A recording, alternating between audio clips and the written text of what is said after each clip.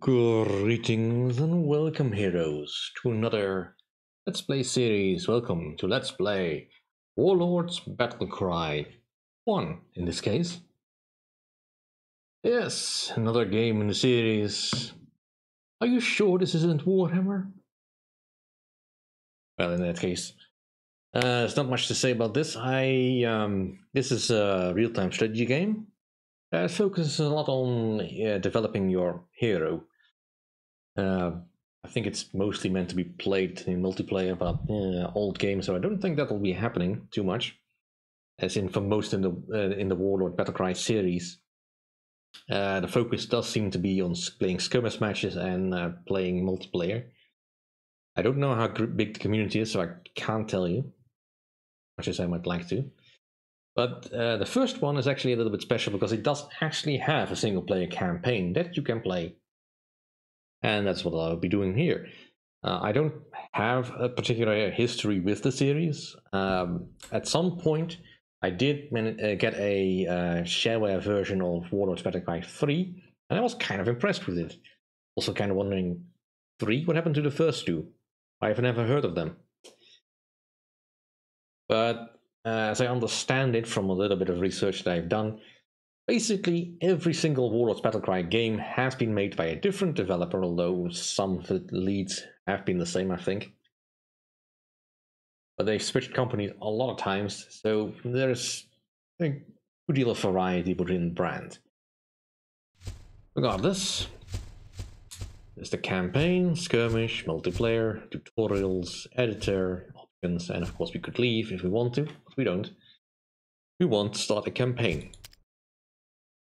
First we need to select our hero. Ignore this one, that's just consider this a test game of mine that I was trying to figure out something. But we are not doing that. We are creating a new hero. Create our identity and sometimes the mouse gets a little wonky. We want a different face. Let's find a face that we like. Yeah, this will do. Alright, we shall be known as Leo, no surprise there. No password because nobody else is going to be playing this. Now let's begin.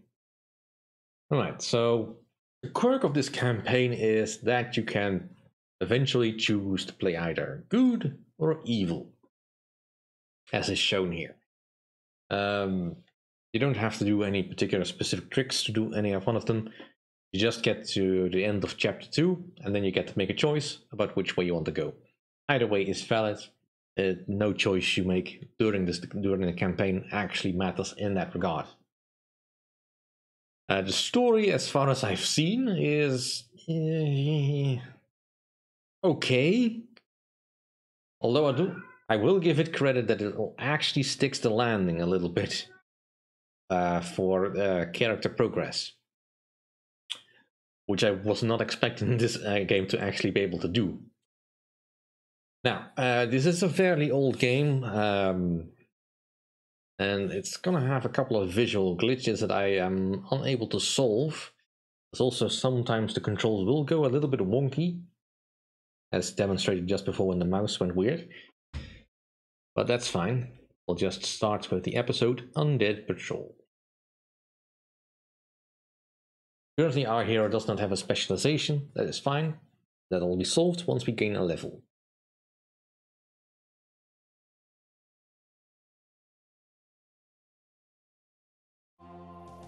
I summoned you because I have an important mission, but that can wait. Until then, I have a minor task that should be within your abilities. My chief scout, Robert, here has reported strange creatures wandering near Esgaard Tower. Indeed, General. We observed a group of undead. Skeletons, I believe. You will deal with the creatures. Robert will lead you to them, and Minos will help you to overcome them. Minos is experienced and capable. Pay heed to what he says. Come on then. We'll return these creatures to their graves. Nothing like a good fight, eh? Well, here we are, sir. The undead were sighted north of here. Alright. So here we have our glorious army. This valley looks like a perfect place for an ambush. Right, Yes, so we need to sir. destroy all undead around. Esgaard Tower, and Robert, Minos, and my hero must survive. That is indeed pretty much the condition in every mission so far. And now, Lose your hero, lose the game. And I need to remember the controls are not that. yes. Move out. Yeah, this. Right mouse click. Alright, so I will be saving the game. And hopefully it will not spaz out on me. Yes, sir. Uh, On watch.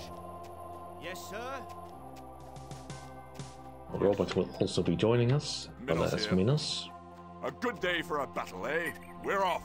Ready, sir. Now, currently we are controlling a human faction, which basically means that our basic unit is the pikeman, a fairly average unit. Got normal protections all around, which basically means everything hits equally hard. But the squires, which are basically archers, they will get hit hardest by melee attacks, but everything else is just normal. For the most part, early game, the squires are going to be your bread and butter for efficient army stuff, because your pikemen will just get worked by everything they see. Forward. Now, I could go up that valley, but let's actually explore a bit, Move out. because this game kind of rewards exploration. I also want to Forward.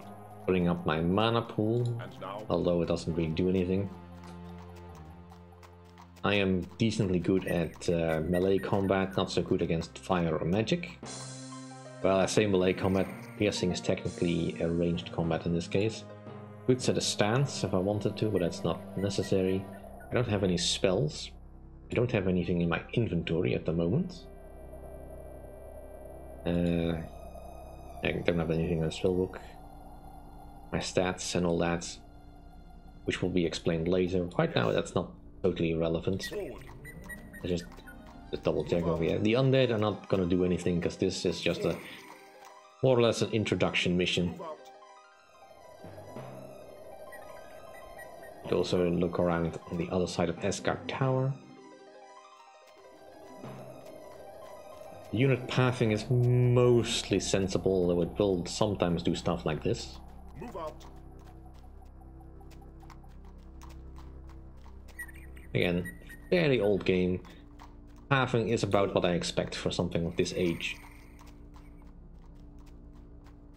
Throughout the campaign you will control other factions, although don't get your hopes up on getting every faction you could possibly want. There's quite a few. Especially as soon as you get into the chapters where you can have, where you have to pick a side. Move out. Alright. That's quite enough of that. We have explored. Esgaard Tower looks beautiful, but it's not a building we can actually click on, so that's pity. Yes, sir. Now I do have to be careful that I do not get Minos and or Robert killed. Yeah, see, this is what I mean with visual glitches. Not sure where that comes from, but it doesn't matter all that much.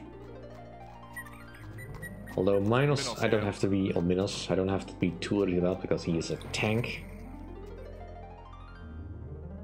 And it's very unlikely there's be much out here that will kill him, although I can apparently see a skeleton somewhere Yes, up there. sir. Forward. Alright, now skeletons, of course, will be very resistant to piercing attacks. Probably one of the few foes that our spikemen will actually be good against. Underway. Right, then we have a lich over here. About. Sir, we are outnumbered. Aye, we're outnumbered, but these are just skeletons. Our troops are more skillful. Yes, sir. Yes, sir. Right, let's reform the line. No, there's no passive healing as far as I can tell. So I do have to be a little bit careful. But it looks like there's just skeletons over here. And the enemy hero, which is fairly similar. In skeletons, yeah, they are not very vulnerable to piercing, but everything else does extra damage aside from fire and magic. Fire is kind of weird, but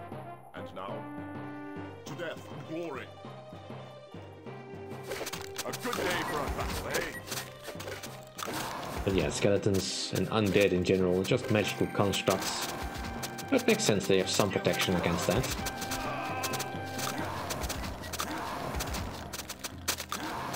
Move out.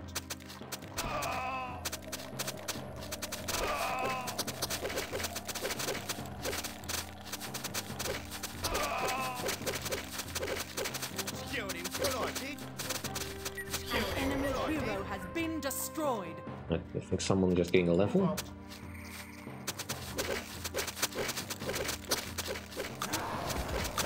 Killed him, good I did.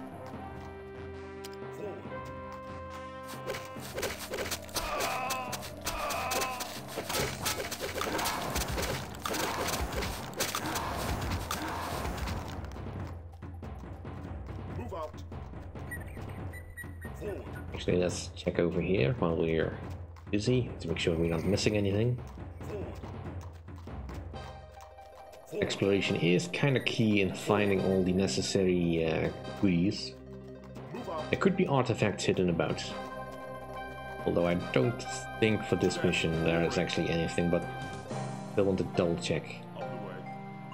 Usually around ruins like this they hide little bits of equipment and stuff that could be useful. Not sure about any of that because random every time, I think, for the most part, unless it's a story quest. Move out. Forward. Forward. Move out. Forward. We can get up here. I don't think there's anything up here, but would have been an alternative way to get to that lich if we had wanted to, but obviously there's no need. Forward. Forward. Yeah, still wanna scout everywhere. Forward. There's always a chance I've missed something during my initial playthrough On the way. that I didn't check because I was kinda trying to speed through everything, but that's fine.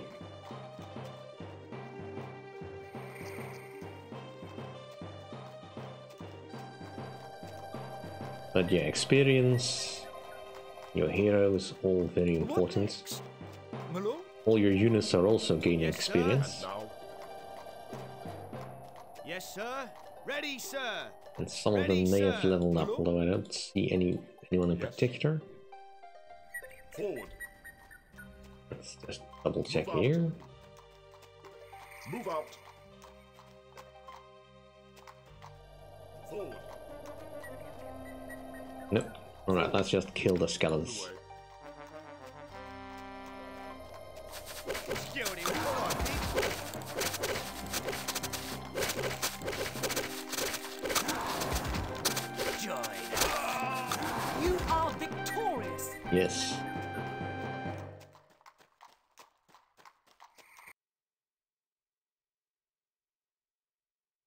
Ooh.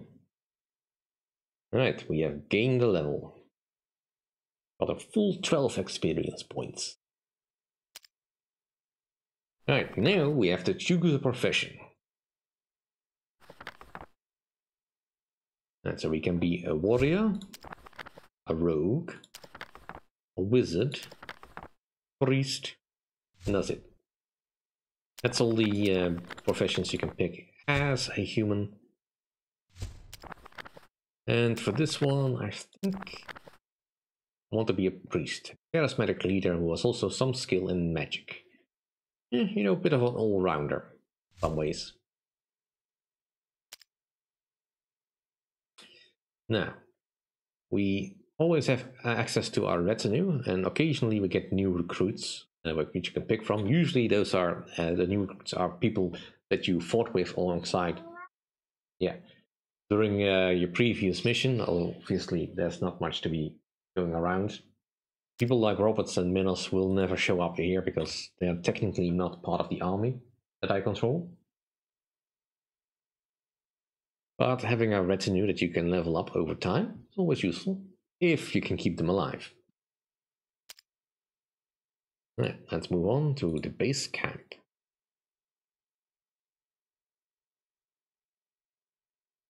east of Esgaard Tower in Guardia. Alright, so we can build up to a keep level 3. It's always nice when the game gives me that kind of information. Not gonna bring Matthew for this one. I would like a squire. I mean, I would really like a knight, but that's kind of expensive. Yeah, this mission will not be that hard. You have performed adequately. Now, more important matters await. As I'm sure you're aware, a week ago, 2 strange lights were seen in the night sky. Just before this mysterious omen, an old priest of Iris was here preaching something about a prophecy. Needless to say, I had him thrown out. Perhaps I should have listened. You must find the old man. Goodwind was his name, I think, and bring him back here to be questioned. What news do you have, Robert? We located Goodwin's cave, General. It is east of here, towards the Gap of Palmyr. But we also located many orcs. What do you think, Minos? We must defeat the orcs first, General. We should establish a base camp to chase the creatures from the area. Very well. You have your orders. Establish a keep, build a barracks, and take control of any mines you find. You'll need to rid the area of orcs before you can approach Goodwin's cave. Once again, Minos and Robert will ensure there are no mistakes. The mines are north and south, sir. The orcs are to the east. We'll need resources from the mines if we're to build a palace and a barracks. For once, I agree with the scout.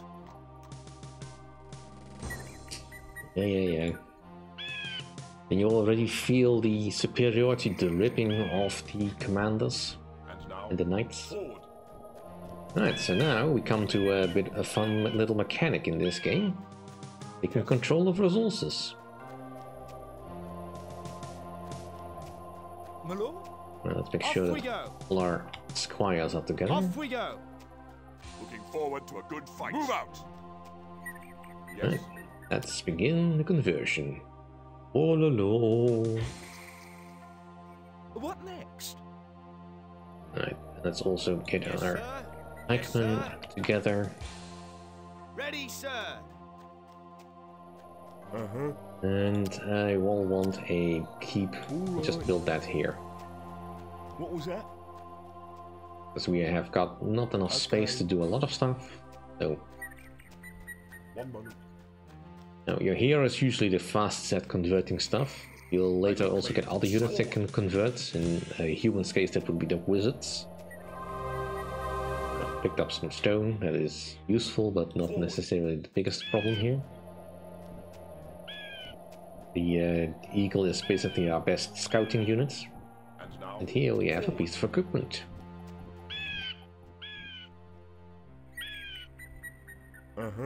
Right, and I would want to build a barracks, but for that I first need a keep. Right, so we find a sword we can equip, so now we are a little bit better at combat. Underway. Right, we need to hold this bridge. There's another gold mine up here. More stone.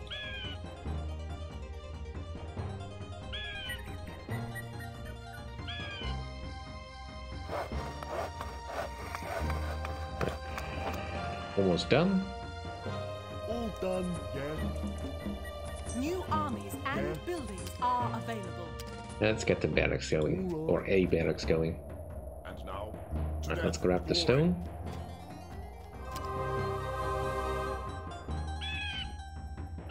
You will keep an eye on this route, because here are some orcs. These are just orcs and ogres that thankfully cannot look up. My lord? Right. Yeah. What else do I want to build? Let's get a smithy going as well. I can. Now New that we have a armies barracks, are available. we should train some more men to fight the orcs. Gather the troops. A good day for a battle, eh? Yeah. Right, now, the only troops I can build, unfortunately, are pikemen. That is fine for now. I will want the archery range, but that requires keep level 2. Which requires more gold than I currently have. Yes. Move out. And I don't have them. Move out. So, Forward. Pikeman, reporting as ordered, sir. Just pause the game. Alright, that'll do for this episode. Thank you for watching. See you all next time. If you like my content, please rate, comment, and subscribe.